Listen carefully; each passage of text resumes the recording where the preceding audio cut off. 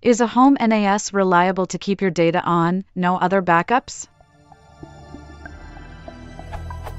The question came up while I was thinking to move some data, e.g., pictures, old but important other data solely to the NAS, private use, no business level. My NAS is a simple 2-disk RAID system. I know that a RAID is not a backup system as it only provides hardware redundancy, so I plan to create incremental, versioned backups of the data directories. The backup destination would be the same NAS so that the only instance of the data, no copies on notebook or desktop machines, and the version backups would stay entirely on those 2 disks. Now I wondered how reliable this procedure is.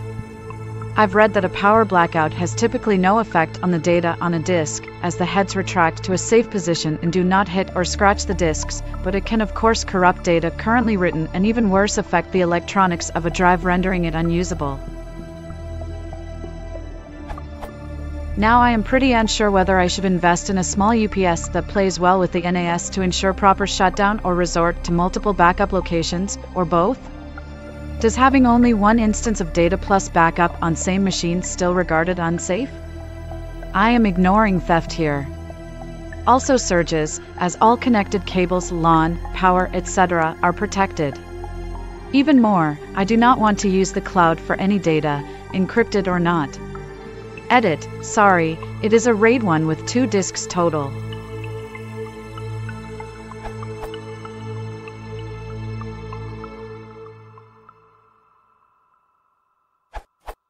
Is a home NAS reliable to keep your old but important private use, no copies on other machines, data on, no other backups?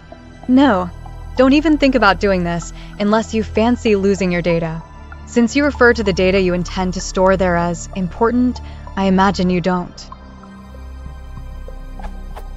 RAID will, within limits, help you with recovering from hardware failure, assuming of course that you catch the problem in time and address it promptly.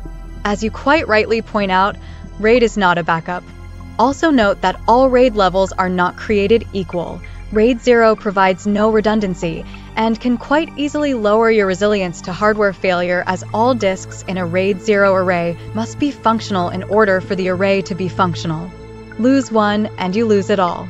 RAID 5 provides 1 disk's worth of redundancy, but with today's large disks, the probability of a second failure during the STRENAS resilvering process after a failure is not insignificant. A home NAS is not inherently more reliable than a plain PC built using the same components, and likely is effectively a PC built using very similar components, if you are lucky, with the addition of ECC RAM. It can be made more reliable, but so can your regular PC. With the exception of perhaps a laptop, for reasons of physical space and hardware compatibility limitations. For example, my PC has UPS, ECC RAM, and redundant CFS for storage, all of which contribute to greatly increased storage reliability and all of which are achievable on ordinary hardware. Automated file system level snapshots, CFS, makes this cheap, and automated regular backups provide me with options for disaster recovery. A single copy of anything, including for example 2 copies on mirrored disks, is susceptible to being lost to any number of problems. A few examples are, some of these are borrowed from the above link server fault answer. File corruption.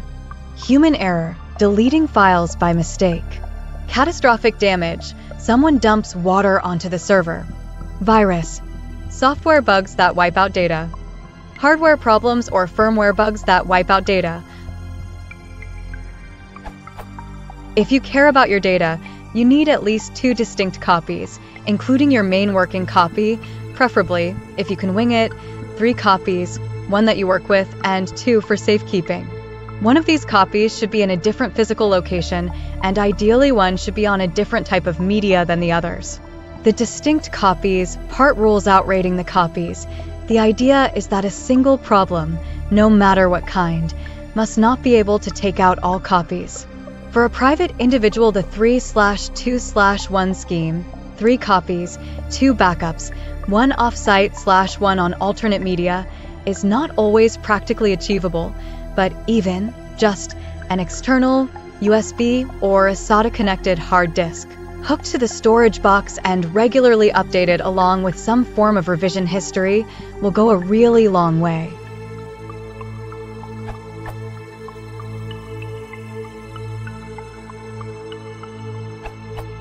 The Synology products all have external ports, USB and/or SATA depending on model. For small offices we've been happy with backups and images of machines going to the NAS, and then cloning from the NAS to an external drive connected to it. The Synology software supports this. We then rotate the external drives off-site, sometimes to a home, sometimes to a bank safe deposit. So the primary data lives on the machines, servers usually, first-tier backup lives on NAS, a variety of version numbers depending on the kind of data, second-tier backup lives on SATA externals, third-tier backup lives off-site.